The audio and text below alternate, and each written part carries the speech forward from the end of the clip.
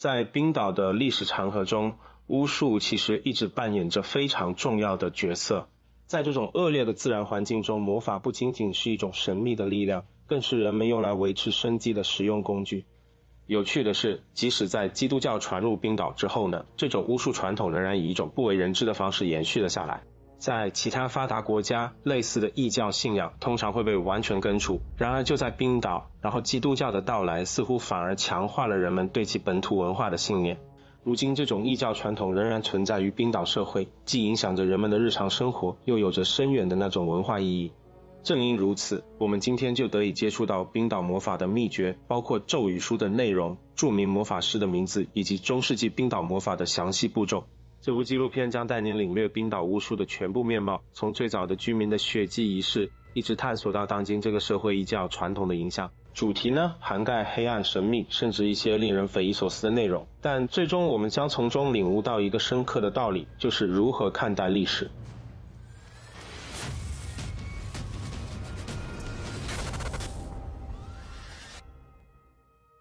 9世纪末的挪威有一位国王叫做哈拉尔德一世，也被称为美发。他希望借助基督教在欧洲的势力征服整个挪威，然后建立一个基督教式的国家。但是挪威人民并不太喜欢这个想法，所以有一群人不满哈罗德的做法，然后出海另谋出路了。信奉某种宗教具体是什么宗教没说，但应该是欧洲传统宗教的一群人和他们的凯尔特奴隶一起乘船向西航行，来到了冰岛。他们建立的这个冰岛社会深深植根于他们原本的文化传统。冰岛没有统一的国王，而是由当地的这个祭司酋长们共同管理。这些领袖每年都会聚集在称为阿尔廷就是的大型集会上处理法律纠纷，然后他们还会在阿尔廷商讨更广泛的治理事宜。就算在今天，阿尔廷仍然是冰岛的这个国家议会。早期冰岛的政府权力其实非常分散，中央没有强制执行判决的能力。如果发生纠纷的话，判决结果需要由受害者一方的家族来执行。在冰岛早期，如果某人被判有罪，他们可能会被处以放逐然后的惩罚。就是说，这并不是流放，而是意味着法律不再保护他们。意思是说，任何人可以伤害或杀死他们，而不用承担这个法律后果。另一种选择是，罪犯可以用称为比如说赔偿金，比如说的钱款补偿受害者，金额根据罪行的严重程度而定。不过当时的冰岛政府并不会从这些犯罪或裁决中就获利。冰岛的早期居民信仰着一种古老的北欧宗教，称为就是日耳曼多神教。与现在普遍的宗教不同呢，它允许人们拥有相当大的信仰自由。有些人可能崇拜主神奥丁，有些人可能就是信奉弗雷亚等其他北欧神祇，也有些人可能根本就不信仰任何神灵。他们带来的凯尔特奴隶或许呢还保持着一些基督教信仰的痕迹。总之，冰岛人对宗教信仰真的差异非常宽容。不过当时占主导地位的宗教仍然是日耳曼多神教，这种宗教体系中还存在着强大的巫术传统。据说冰岛的魔法可以分为2种截然不同的类型，就是咒语术和赛德术。咒语术通常被认为是更光荣的魔法，类似于这种就是白魔法，主要由男性施法者使用，但女性也可以练习。主要涉及吟唱咒语、使用符文以及其他形式的符号魔法，这个常用于治疗、保护、诅咒和其他具体目的。而赛德术则被视为可耻的，类似于黑魔法。这种术呢主要与女性联系在一起，但也有男性施法者。赛德术通常涉及预言、占卜、改变现实以及影响他人这种心灵和意志，被认为是一种比如说编织或纺织的过程，通过操控命运之线来改变现实。赛德术的实践者被称为比如说女预言家或女巫。虽然咒语术和赛德术被赋予了光明和就是黑暗二元对立的道德意味，但这些道德评价并不是当时冰岛人所持有的，这些概念很可能是后来才添加的，可能受到了不同于当时那个道德框架的影响。因此呢，我们应该根据当时的历史语境来理解这些术语。不过将这2种魔法简单的归类为光明魔法，就和黑暗魔法可能过于简单粗暴，更准确的说法是它们在技术层面存在着差异。咒语术似乎更多的与一个人的意识有关，或许可以说它是2者中更接地气就是的一种。咒语术的修炼者似乎需要塑造一种魔法形象，有点类似于另一个自我，而赛德术则需要进入一种类似于恍惚的状态，仿佛被其他力量所控制。这与世界其他地区所称的比如说萨满教有些类似。咒语术和赛德术的划分可能源自早期日耳曼人的这种传统。冰岛的早期魔法体系中还经常用到卢恩字母，就是一种神秘的字母表。据说操纵卢恩符文的魔法师非常的出名，数量是最多的，在这个社会上备受尊重。遗憾的是，这些人其实几乎都是男性。这种男性主导的冰岛魔法特色将在我们之后讨论的这个猎巫审判和处决中再次显现。运行卢恩魔法通常包含3个步骤，首先魔法师会选择特定的符文，然后呢，利用自己或动物的血液来激活这些符文，最后呢，把激活的符文刻在目标或需要运用的场景之中。据说以前的人会念咒语，把咒语的力量灌注到卢恩字母上，让他们变得拥有这种神奇的能量。不过随着欧洲基督教的兴起，这种古老的魔法方式在公元1000年左右呢发生了巨大改变，因为这时挪威啊、丹麦、爱尔兰等北欧国家大部分地区都信奉了基督教。那个时候呢，英格兰甚至已经变成了一个基督教国家。不过呢，冰岛人对这个改变却不太情愿。说实话，就算当时接受了基督教的话，冰岛人其实也并没有真正信奉，他们只是表面上接受了这个宗教，然后很多传统的祭祀活动还是在进行。虽然公开的祭祀被禁止了，但私下的活动呢肯定还存在。不过呢，当时并没有法律禁止人们私下信仰旧宗教或延续传统的异教习俗，这些习俗在冰岛继续流传，其实并没有遭到真正的反对。传统习俗就是包括祭祀、仪式和食用马肉。冰岛人也存在弃婴的行为，即父母将他们认为无法抚养的新生儿留在室外，然后任其自生自灭。随着时间的推移，基督教慢慢传入冰岛，皈依基督教的过程持续了数十年，这个进展缓慢。而在公元1000年左右，这个进程呢明显加快。大约在同一时期，冰岛迎来了就是和平年代。那随着时间的推移，冰岛内部的冲突逐渐减少，人们也更加愿意接触基督教。一些冰岛学者开始外出旅行，归来后带回了这个基督教的知识。然而，冰岛的基督教化进程呢，并非完全遵循教义。皈依基督教的冰岛人并没有完全放弃这种世俗享乐，甚至保留了一些旧习俗，比如一夫多妻制。即使在这个教会成员中，巫术信仰仍然存在。这些古老的习俗与旅行传教士带来的基督教观念混合在一起，就形成了冰岛独有且备受争议的巫术体系。那这个时代的冰岛巫术往往被描述为既怪异又自相矛盾。一方面呢，基督教信仰明确谴责巫术为异端行为，然而基督教这个元素却开始渗透到整个冰岛的魔法体系之中。犹太基督教传统中的专属人物形象开始出现在冰岛的咒语书中，天主教的元素也融入到咒语这个吟诵当中。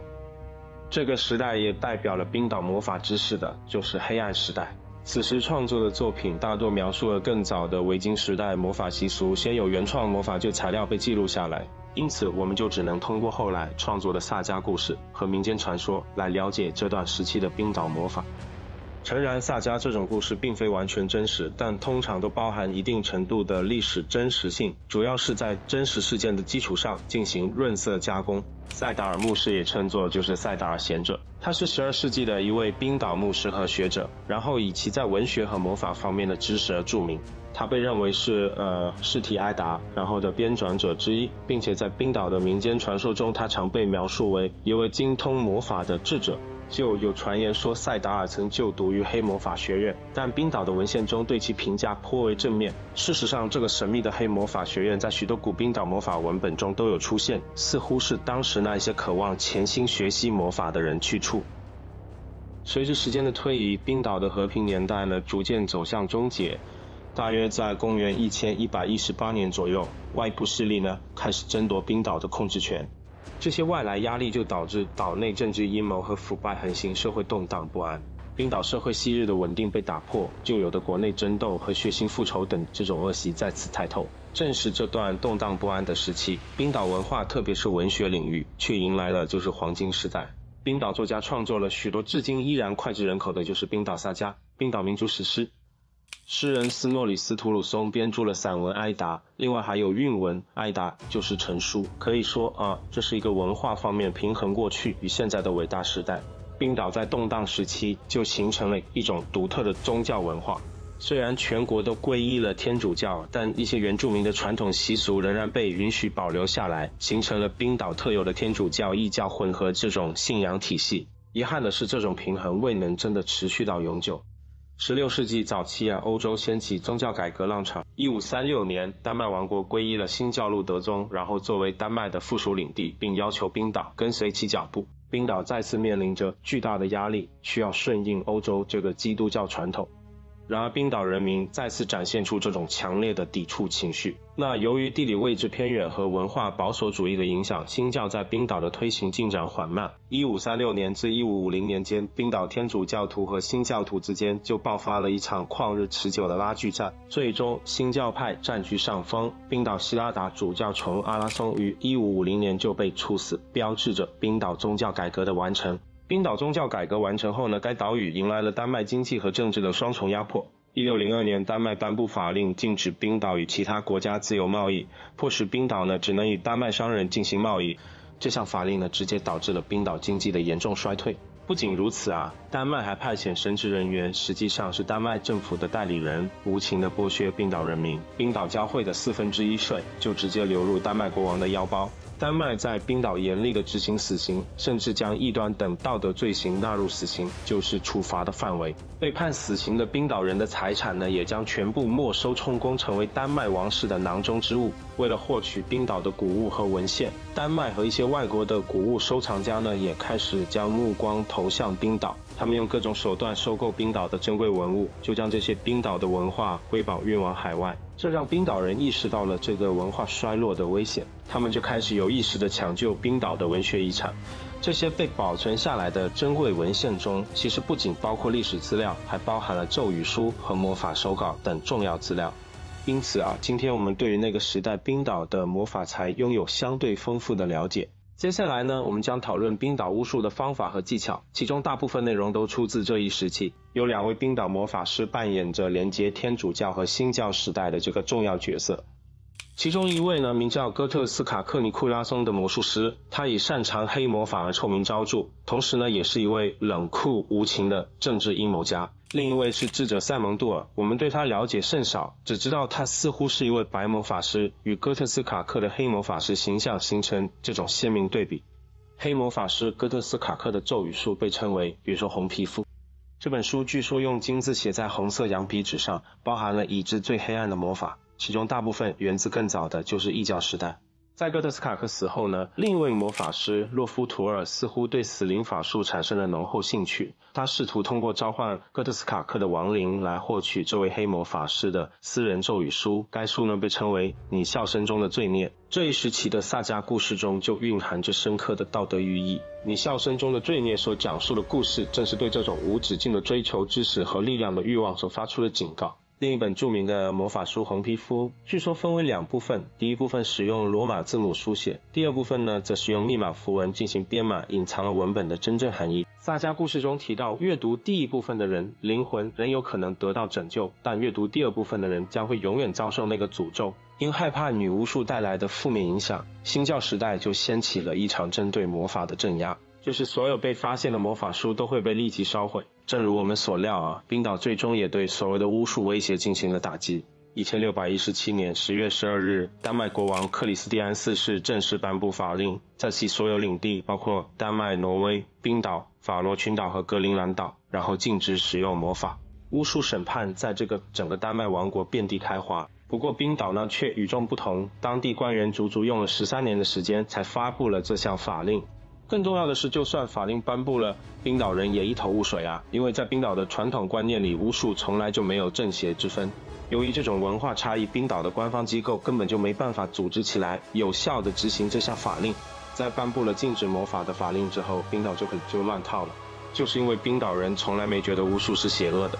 他们根本没有关押和处死魔法师的规定，然后也不理解为什么要这么惩罚他们。结果就是许多疑似女巫的人在冰岛根本没有经过审判就被处死了。更夸张的是处死之后他们才会把这些人的罪行报告给当地的议会。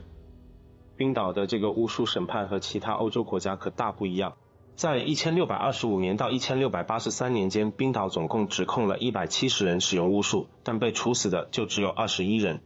奇怪的是，这21个被处死的人里只有1个是女人。欧洲其他地方的猎巫行动里，受害者其实绝大多数都是女性。冰岛则完全相反，被指控的人反而就是男性居多。这是因为当时的冰岛社会就是男女分工非常严格，在冰岛这个掌握魔法需要的知识被认为是男性的特质，女性则被认为见识少、知识浅薄。换句话说，冰岛人认为只有男人才更有可能掌握强大的巫术，所以被指控的人也就是男性居多。这和欧洲其他地方把女性跟巫术划等号的观念就形成了鲜明对比。不过其实女性也有例外，虽然女性被认为对魔法了解较少，但其实还是有少数女性因为巫术被控诉。不过呢，她们使用的巫术类型通常不被其他魔法师认可，甚至还常常受到轻视。除了性别社会地位呢，也影响着人们在巫术审判中的命运。绝大多数被判决的都是底层百姓和上层人士，就算被指控，也往往能逃脱这个罪名。冰岛的这个巫术审判记录虽然大多遗失，但有一个非常特别的例外，安克克基碗事件。那这个发生在1655年到1660年间的案件，为我们提供了详细的审判过程。克基碗事件其实不仅展现了当时的巫术审判程序，更重要的是它揭示了被指控为巫术的文化影响。该事件告诉我们，当一个人被指控为巫术时，这些指控就会产生强大的力量，尤其是出自特定的人。这个案例详细讲述了一个男人声称自己被恶魔附身并受到迫害，由此呢引发了长达5年的审判。通过研究这个案件，我们可以更深入地了解在17世纪的冰岛社会，人们如何看待这种巫术以及此类指控所带来的社会影响。牧师约恩·马格努森以前的生活一直平淡无奇，直到一起叫做克基碗事件的离奇事件发生。约恩生于1610年，冰岛西北部，他的父亲和哥哥都是牧师，他延续了这个家族传统。1643年，约恩成为这个教区的负责人。大约10年后，也就是1655年，他就结婚生子。没错，就正是这一年，年轻的约恩松的麻烦开始了。约恩松呢也住在这个小镇上，他有个儿子叫希尔。约恩松当时年轻的约恩松向牧师提亲，想娶牧师的女儿，但是牧师拒绝了，就导致两家关系破裂。一天，牧师照常穿过这个小镇，经过约恩松家所在的克基碗农场。当他靠近农场时，突然脑海中出现了一个奇怪的信息，就仿佛有人告诉他要去拜访约恩松一家。于是牧师进了农场，和他们交谈，一起吃了晚饭，然后最后还留宿了下来。到了晚上，牧师突然惊醒，感觉有什么东西在他脚上爬动，就像许多老鼠一样。但是牧师低头一看，被子底下什么都没有。第二天，约恩松老头喝醉了，就承认自己用法术捉弄了牧师。他说他派了一个灵体在牧师睡觉的时候骚扰他。不过约恩松老头打了个嗝，说他只是想开个玩笑，以后就不会再做了。牧师约恩相信了他的话，就继续他的行程。几天后，镇上的人们聚集在这个教堂做礼拜仪式。约恩松家的女仆向老约恩松抱怨他的儿子，年轻的约恩松刚好听见，就一拳打在了女仆的脸上。牧师约恩目睹了这一切并让年轻的约恩松道歉。当晚呢，牧师正睡着，突然再次惊醒，感觉有只猫在他脚上走动，但当他低头看脚时，依然觉得什么都没有。此时牧师的思绪突然被那个邪恶的恶魔念头所困扰，他绝望地在床边祈祷起来。祈祷时，他感觉有什么野兽就跳到了他的身上，利爪撕破了他的衣服，刺进了他的肉里。他说那种疼痛是如此强烈，灼热无比，他甚至觉得自己就快要死了。然而当他再次检查时，除了那种感觉之外呢，什么都没有。这些折磨人的感觉接连好几个晚上都出现过，似乎也影响到了这个牧师的家人。此时牧师约恩坚信这是一场巫术的作为，于是他跋涉过峡湾前往小镇的治安官那里求助。他就向治安官和其他几位镇官员描述了自己的遭遇。第二天，当牧师正在教堂布道时，他突然摔倒在地上，痛苦地扭动着身体。那场面一度混乱。就在这关键时刻，约恩松一家试图逃离这个教堂，但最终被拦了下来，并被关押了起来。治安官就派了一位名叫盖斯利的男子前往克基碗农场寻找巫术证据。盖斯利声称在他步行前往农场的路上，双脚感到一阵奇怪的灼痛。到达农场后盖斯利发现了一本由牛皮制成、写满魔法符号的书。这些证据被呈上法庭后，约恩松一家就被带上了审判席。牧师约恩作为证人出庭，指控他们使用这个巫术，借助撒旦的力量折磨他。教堂里的其他几位信徒呢，也出面指证约恩松一家。最终呢，约恩松一家被要求放弃任何形式的巫术行为，他们也同意了。然后双方都对这个结果感到满意。可是就在第二天晚上，牧师约恩再次遭受了同样的折磨性袭击。这些折磨呢，一直持续到次年1656年。同年，约恩松一家就是再次被送上审判席。可是就在约恩松一家获准寻找有力证人的那天晚上啊，牧师约恩再次遭受了前所未有的折磨。他说鲸鱼的喷气孔发出的声音就像利剑一样刺入他的耳朵，让他无法入睡，还伴随着剧烈的灼烧感头痛。约恩松一家第二天再次被捕，年轻的约恩松就承认自己对巫术越来越感兴趣，越来越着迷于巫术。然后他还承认，自从被牧师拒绝求婚后，他就一直憎恨牧师。整个审判过程中啊，约恩松父子都表现出对牧师的仇恨和敌意。据悉，约恩松父子俩在私下向政官员承认了罪行，那之后他们被迫公开认罪。老约恩松告诉众人，他才是折磨牧师的主要凶手，并且他承认自己就借用了2本魔法书，并且呢找了住在附近的一个术士帮忙。老约恩松呢还承认了其他一些巫术行为，他说他就是用魔法杀死过人们的牲畜。老约恩松就声称他拥有许多魔法书和符文，并用它们折磨过牧师。在父亲认罪后呢，年轻的约恩松也承认了自己的一些行为。他基本上承认自己是名术士，曾用魔法伤害过镇上的人，还用这种魔法伤害过牲畜。他还用这个魔法让一个女孩爱上了他。年轻的约恩松呢，声称自己经常将自己的血滴在魔法符号上。最终像他父亲一样，他也承认对这个牧师使用了魔法。在那个年代，使用魔法伤害或杀死他人，这个处罚当然是用火刑。约恩松父子通过认罪，在法庭眼中等于承认了自己的罪行，他们就被判处死刑，于1656年4月10日被活活烧死。就在约恩松父子被押往火刑台时，牧师就给他们提供了一个忏悔并祈求上帝原谅的机会。老约恩松悔改了，他就恳求上帝的宽恕，但年轻的约恩松就断然拒绝了。相反，在临终遗言中，他只说了一句，就是说但愿上帝赐予我们一个安眠的夜晚。约恩松父子被绑在火刑柱上，当着围观的人群就被点燃。不祥的是，这个火刑竟然执行了3次才成功将他们烧死，包括牧师约恩在内的许多人都将这视为有点不祥的预兆。最终呢，约恩松父子还是当着证明的面被活活烧死。不过即使约恩松父子被处死后，牧师约恩仍然觉得这个不够解气，他认为自己应该得到赔偿，以补偿他所遭受的痛苦和折磨，以及支付的那个诉讼费用。除此之外呢，他还指出年轻的约恩松已经有1年没有缴纳教会11税了。约恩认为约恩松的巫术行为和拖欠11税的罪行加起来就应该没收他的财产，然后补偿给教堂，更确切的说是补偿给他自己。最终呢，法院判决将年轻的约恩松的大部分财产都判给了牧师约恩。然而这个牧师约恩仍然没有罢休，他还声称既然老约恩松才是实施巫术的主要凶手，那就应该赔偿他的损失。于是政官员就变卖了克基碗农场的大部分财产，将所得款项给了牧师约恩。不过在约恩松父子被烧死后，牧师约恩呢依旧在受到精神折磨。最初啊，牧师约恩认为可能是因为年轻的约恩松的亡魂在作祟，可接下来的折磨却愈演愈烈，让他觉得深感不安。甚至有一次，牧师约恩还出现了癫痫发作的症状。约恩松家还有一个女儿名叫玛格达莱娜，就约恩斯多蒂尔。他时常出入克基碗农场，对于牧师害死了他的家人怀恨在心，这大概可以理解。牧师约恩坚信，每当玛格达莱娜回到镇上，他的那个折磨就会加剧，因此他指控玛格达莱娜为了报复这个弟弟的死而施用了巫术。玛格达莱娜担心事态会从指控发展到真正的审判，就不得不离开小镇。牧师约恩试图在3个不同的法庭对他提起巫术指控，但所有法庭好像都立即驳回了他的指控。尽管玛格达莱娜被宣告无罪，牧师约恩却依然对他紧追不舍，不断指责他使用巫术，宣称他被这个恶魔附身。有一次啊，两人发生争吵，牧师约恩竟然朝他吐口水，玛格达莱娜决定反击，然后向牧师约恩提起诉讼。他控告牧师多年来对他的家人进行诬陷，然后导致他父亲和哥哥无辜丧命。他指出，牧师约恩之前对他家人的指控呢毫无根据，却夺走了他们大部分财产。既然牧师约恩从未对他的家人仁慈过，法庭又何必对他仁慈？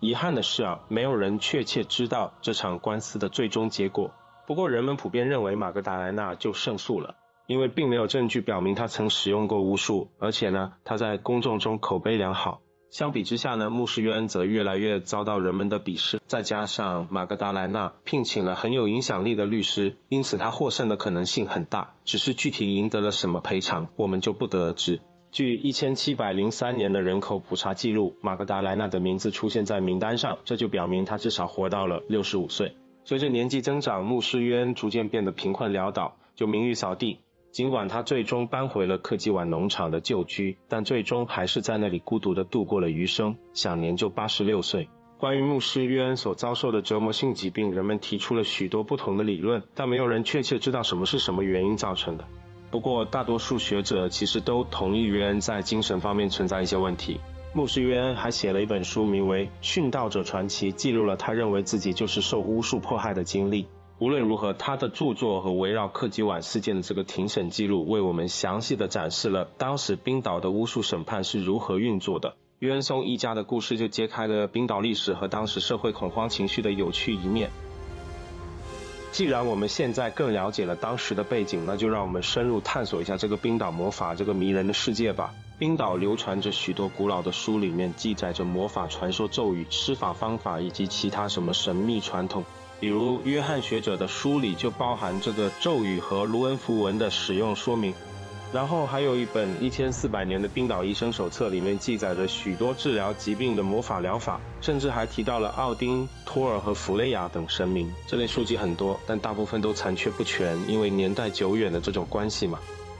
不过幸运的是，还有一本完整的魔法书留存了下来，它也是所有冰岛魔法典籍中最重要、最著名的，就是这本名为咒语书的魔法书，能保存至今，实在难得。这本书大约写于16世纪后半叶收录了47个咒语，可能就由冰岛魔法师和丹麦抄写人在宗教改革时期共同编撰而成。1682年，这本书呢被一位丹麦村民收购，后来呢被送到斯德哥尔摩，并被收入瑞典国家科学院图书馆，一直保存在那里，成为了研究冰岛魔法的这个重要资料。这本咒语书没有对魔法本身进行任何评论或解释，而是直接列出了这个咒语和法术本身。这些咒语呢，反映了早期冰岛魔法师的神秘学思想。书中收录的咒语种类繁多，就是涵盖各种各样的目的。其中最常见的咒语其实是用于保护的，总共有18个咒语可以抵御伤害，无论是魔法攻击呢，还是来自人类的伤害。另外还有9个咒语可以带来好运行事各异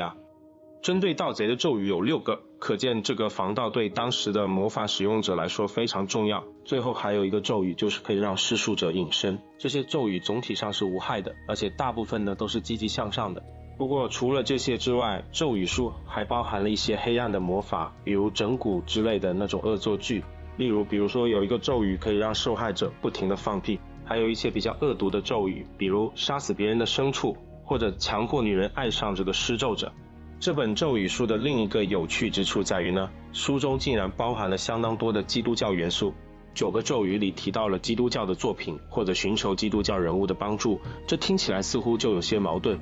另外还有8个咒语展现出一些犹太，比如说诺斯底教的根源，甚至有5个咒语将基督教和日耳曼异教明显的混合在一起。结合其他冰岛文献来看，咒语书呢似乎也概述了异教神灵的神学体系。冰岛魔法中不仅有这个宗教元素，还有各种神灵与恶魔的存在。书中就提到了许多神奇的名字，例如奥丁、托尔、弗里格和弗雷亚等，当然还有经常出现的就是洛基。许多咒语都提到了精灵或巨魔作为施咒生肖的执行者。书中2次提到了巨人，甚至还有英灵殿，或者说那些光荣战死后灵魂归宿的地方。有趣的是，书中也融入了这个基督教恶魔的元素。例如第43个咒语中就提到了众神索尔、奥丁、弗里格、弗雷亚、撒旦、巴利西卜以及所有诸神，请帮助我完成这个此事。冰岛魔法的这个包容性确实令人着迷。书中提到的这个女武神似乎也居住在英灵殿，撒旦出现在英灵殿，这一点非常值得注意它反映了当时基督教和旧有的异教信仰之间的融合日益增加。不过呢，这种融合的真正目的实际上是为了妖魔化以前的异教神灵。传统冰岛异教神灵并不是非正即邪的，或者说善恶二元论在冰岛的宗教体系中并不像基督教那样泾渭分明。基督教里撒旦和耶稣就代表着截然相反的力量。然而随着时间的推移，基督教徒开始将异教神灵强行归类为比如说邪恶的一方。具体来说这些旧神往往被归为撒旦阵营，而非耶稣一方。攻击性和黑暗魔法更倾向于召唤异教神灵的名字，而保护咒语呢，则更多是引用基督教元素。耐人寻味的是，这种融合在冰岛并没有真的像其他地方那样根深蒂固。这个冰岛的魔法体系仍然保留了日耳曼、异教神灵、基督教实体和恶魔的三元结构。异教神灵从未完全沦为邪恶，而基督教实体也从未被完全接纳为神圣的善。我们讨论了很多关于方法技巧甚至是魔法书的内容，但确实还有一个重要的问题还没涉及，就是冰岛的魔法师们究竟认为魔法是如何运作的呢？他们相信魔法的力量来自何方？那又是通过什么实体来实现魔法效果的呢？这里有一些可能的解释，然后我们可以一起来探讨。自然之力，冰岛的自然环境非常严酷，火山、冰川、北极光等自然现象都可能让早期冰岛人对这种自然心生敬畏。魔法师们呢，或许会尝试利用这些自然之力来达到自己的目的。精灵与灵体，然后许多文化都相信精灵、仙女和亡灵的存在。冰岛的魔法师们可能认为就是可以与这些灵体沟通，并借助他们的力量来施法。符文与符号，正如之前讨论过的冰岛魔法五线谱，这个符号在冰岛魔法中扮演着重要角色。魔法师们可能认为特定的符号能够聚焦和引导能量，从而产生这种魔法效果。颂词与仪式，这个咒语和仪式在许多魔法体系中都扮演着重要角色。冰岛的魔法师们可能认为这个特定的咒语和仪式可以帮助他们与魔法力量进行沟通。血缘与传承，然后一些文化认为魔法能力可以代代相传。冰岛的魔法师们可能认为只有血脉纯正的人才能掌握真正的魔法力量。冰岛的魔法师们可能不像我们一样去思考这个魔法的理论基础，对他们来说咒语管用就够了，不需要去深究这个背后的原理。不过通过解读魔法书中的内容，我们或许还是能隐约感受到冰岛魔法师们对于这种魔法运作方式的理解。这里其实有几点线索可以参考。特定程序，然后许多咒语都要求施法者遵循一套特定的程序，比如特定的材料、特定的施法时间、地点等等。这或许暗示着冰岛魔法师们认为遵循这些既定的程序很重要，因为他们真的能帮助引导和控制魔法力量。意念与意志，或者说一些咒语中会提到施法者的意念和意志，这或许就意味着冰岛魔法师们认为施法者的内心力量在魔法运作过程中也扮演着重要角色。语言的力量，咒语本身就是由语言构成的，这或许就暗示着冰岛魔法师们认为特定的语言和发音方式能够影响和调动魔法能量。冰岛魔法最显著的特点之一呢，就是强调意志力。可以说这种强大的意志力是整个冰岛魔法体系以及许多欧洲巫术流派的根基。那许多咒语都强调这一点，例如会敦促施法者拥有坚定的信念或者愤怒，是喊出自己的愿望。还有一些咒语要求施法者晚上跳过祷告环节，就避免当天施法的效果被削弱。这些做法都强调了意志力在魔法运作中的这种重要性。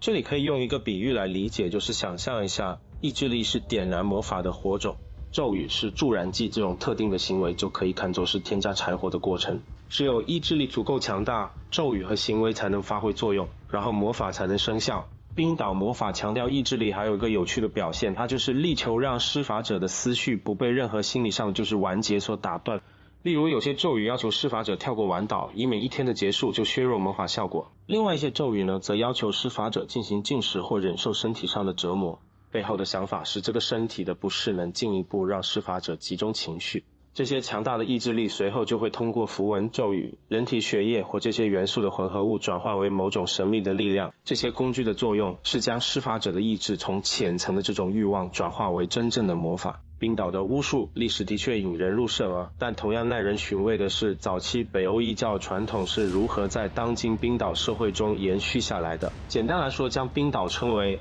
异教社会显然有些夸张。如今基督教才是冰岛的主流宗教，甚至在一些调查中，冰岛还在那个非宗教国家中排名靠前。然而与其他发达国家相比，冰岛在某种程度上保留了早期异教传统，这在其他地方就很少见到。那么冰岛的早期传统是如何融入这个现代社会的呢？让我们先来聊一聊冰岛的萨满教籍，就是亚萨信仰。这是一个新异教宗教，成立于1972年，在冰岛拥有相当数量的信徒，是冰岛除基督教以外的最大宗教，不过规模远小于基督教罢了。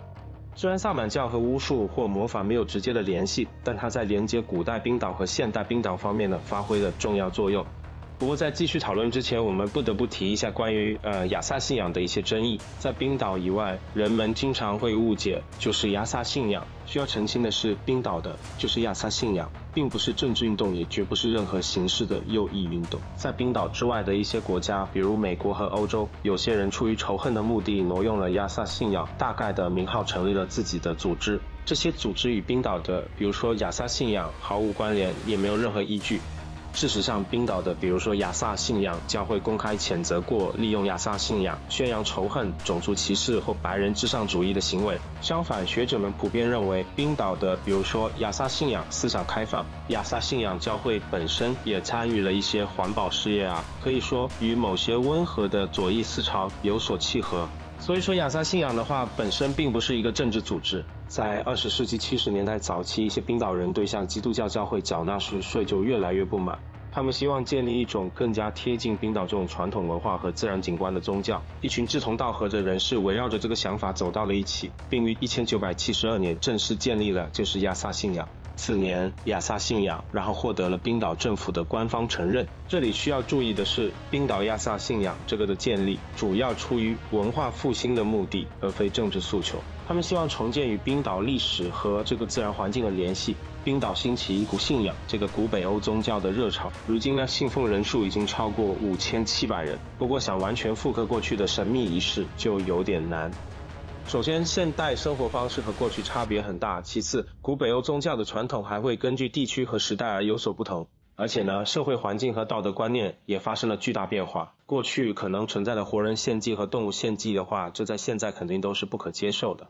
比如北欧萨迦故事中提到过，仪式上用血喷洒人群，这在今天看来不仅麻烦，而且非常危险。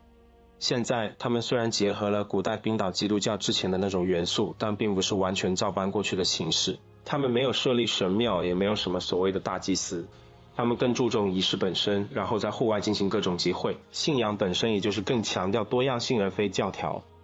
信奉者们并不膜拜一个固定的神奇体系，也没有什么关于创世或救赎的宏大叙事。相反，他们从古老的冰岛文本中寻找神圣的价值观、传统和神话这种故事。历史本身对他们来说也是挺神圣的。他们从这些古老文本和历史中汲取文化遗产，崇敬大自然的力量。这些力量在过去一直被认为是这种超自然的。这些元素共同构成了他们信仰的核心概念，或可以称就是我们的习俗，是他们宗教自豪感和灵感的来源。不过信奉这种信仰的人在冰岛人口中只占一小部分，我们也不应该夸大他对这种现代冰岛社会的重要性。直接说现代冰岛是一个异教徒的国度就太过笼统，并不负责任。也许在很久以前这样的说法其实还算恰当。在任何国家，人们的信仰体验其实都是各不相同的。有些冰岛人可能对基督教之前的这种生活方式有着深厚的情感连结，而其他人可能对此漠不关心，甚至希望完全忘记这些传统。然而，冰岛的异教徒历史确实是以一种罕见的方式延续到了现代社会，这在其他发达国家中其实并不常见。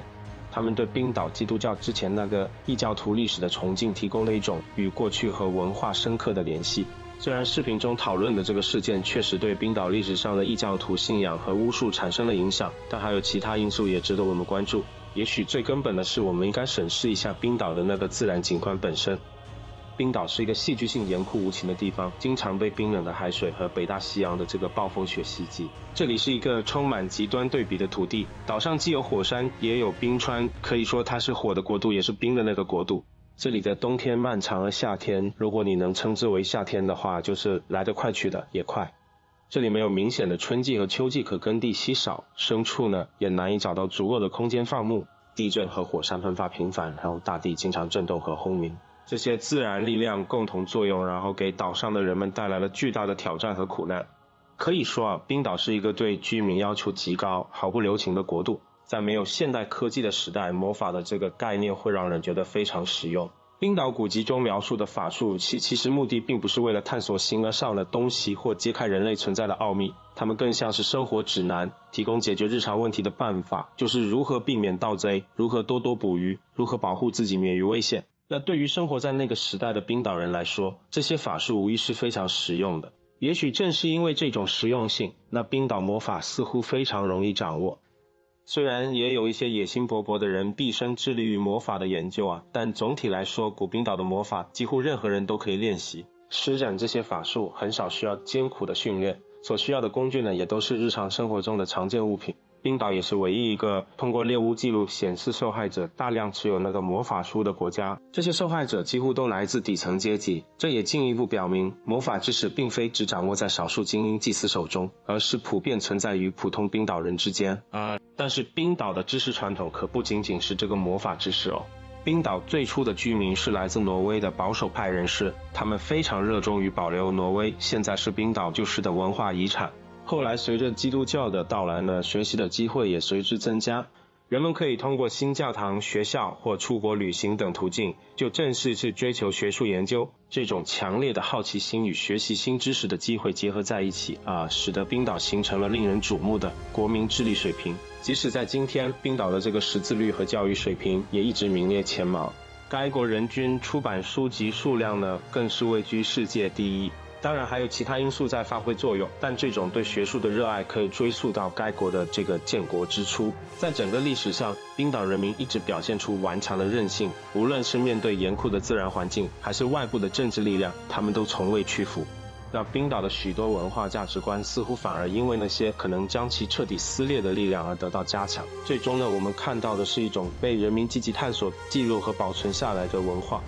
今天我们对冰岛历史上的魔法知识拥有令人惊讶的了解，但要真正理解冰岛的魔法历史，甚至任何历史，都必须牢记那一点。我们研究历史，尤其是当这段历史如此依赖于我们不再相信的东西时，就更应该牢记这个观点的重要性。对我们这样一个崇尚理科的社会来说，其实很容易对任何关于魔法和巫术的描述不屑一顾，认为他们不过是无稽之谈。但是理解语境很重要。在早期冰岛人们并不认为魔法是真实存在的，而是觉得魔法对他们来说就是真实的，这就根本就不是一个信仰问题。巫术并不是你信不信的问题，就如同今天我们认为这是红色，这是蓝色，这是月亮，这是太阳一样，它其实就是一个事实。